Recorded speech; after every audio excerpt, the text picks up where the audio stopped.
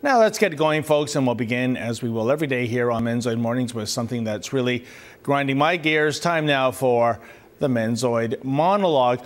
Provincial liquor monopolies have been in the news lately, especially in Ontario, where PC leader Tim Hudak says that if elected, he will allow beer and wine in corner stores. And apparently, to take some of the steam out of Hudak's pledge, last month the provincial Liberal government announced a trial project in which 10 so-called express LCBO outlets would be established in supermarkets in the months ahead.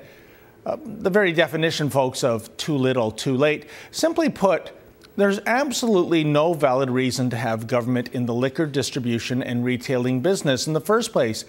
Government's role is to regulate and tax beverage alcohol, but to run a monopoly, and an abusive monopoly at that, sorry, this is wrong on so many levels.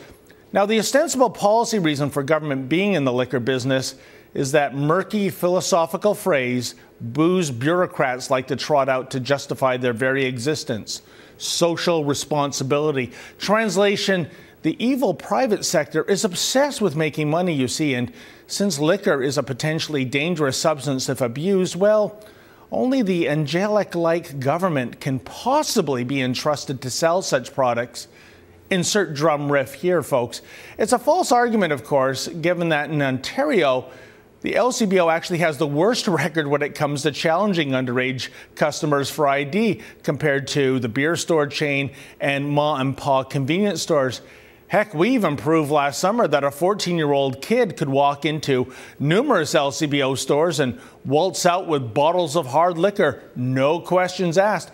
But aside from the competency of LCBO employees, there's another issue at play here, namely the way in which the booze bureaucrats at head office use and even abuse their position in order to line their own pockets. An LCBO insider notes that a number of LCBO employees have received gifts from booze suppliers over the years. And among the other controversies, number one, no one at the board is keeping track of the gifting, thus it's unknown how widespread the practice is. Number two, some LCBO employees apparently haven't declared gifts from suppliers as taxable benefits, which they are. And three, LCBO employees receiving gifts from suppliers may in fact be breaking the law. LCBO spokeswoman Heather McGregor confirms that employees can indeed receive gifts of up to $50. It used to be $200. But if such is the case, i.e. if LCBO employees are receiving gifts from suppliers and then neglecting to declare these gifts as taxable benefits, that would appear to be contrary to federal law. After all, Section 121 of the Criminal Code, quote, prohibits Crown employees from demanding, accepting, or offering, or agreeing to accept, directly or indirectly, a commission, reward, or benefit of any kind from a person who has dealings with the government or a government agency, end quote. No dollar limit is mentioned. It gets worse, folks.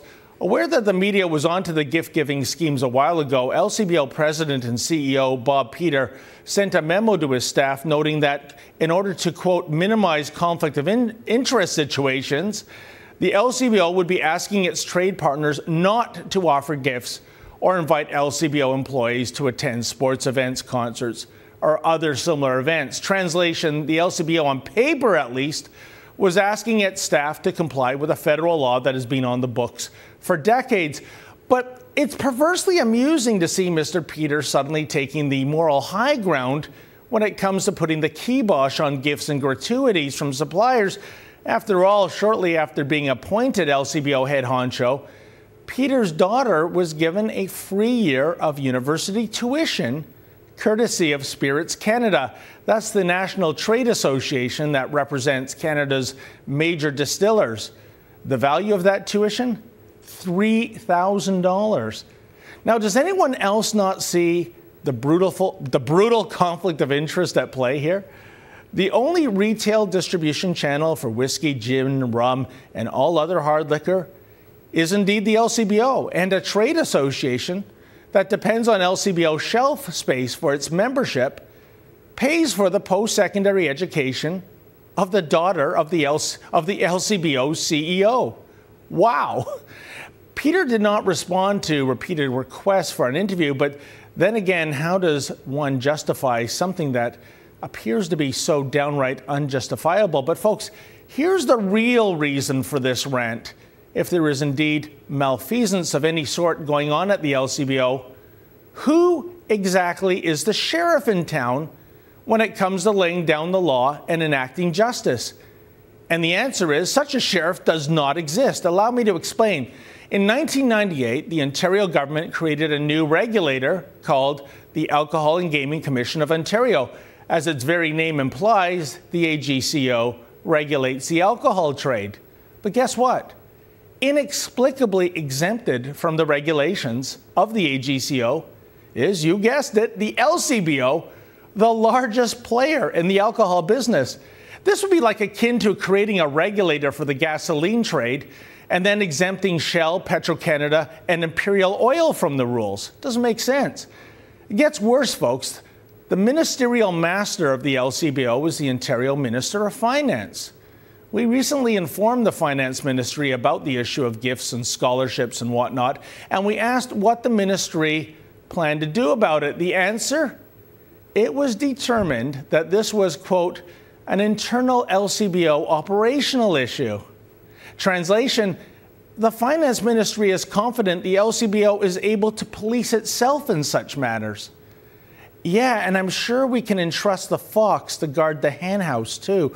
Bottom line, it's high time to privatize the so-called liquor corruption bureaucracy of Ontario, as many of its suppliers refer to the LCBO. This abusive booze monopoly likes to preach social responsibility. Its actions, alas, reveal a completely different story. And that's the Menzoid monologue.